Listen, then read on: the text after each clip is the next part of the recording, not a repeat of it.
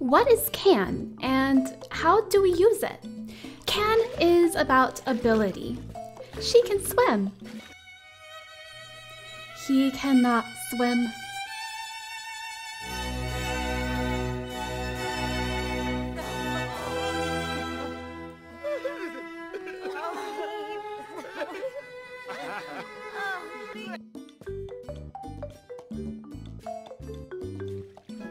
We can swim. Can she swim?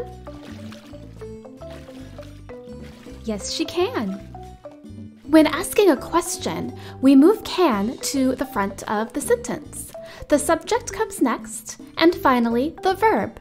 Basically, she and can switch places.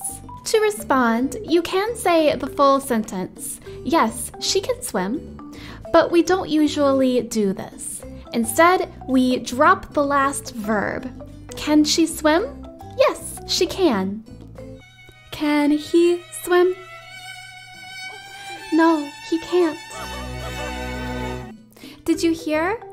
Cannot becomes can't. We usually say can't when we're speaking, but we don't really say cannot. Let's practice listening to this a little faster.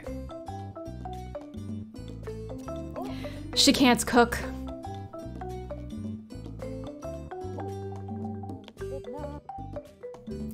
He can cook. Hear the difference?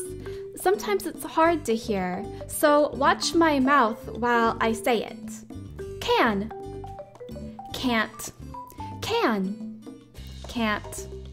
The t sound is what we're listening for and looking for. Can. Can't. Can.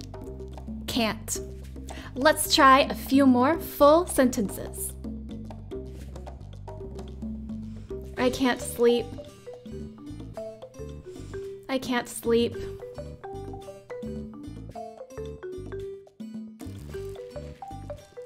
You can ride a bike.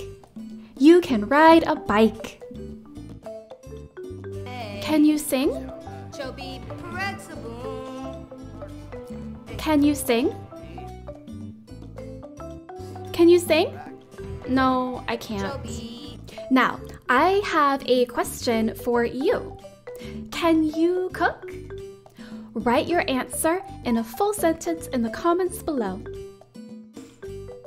I can't cook. Thank you for watching.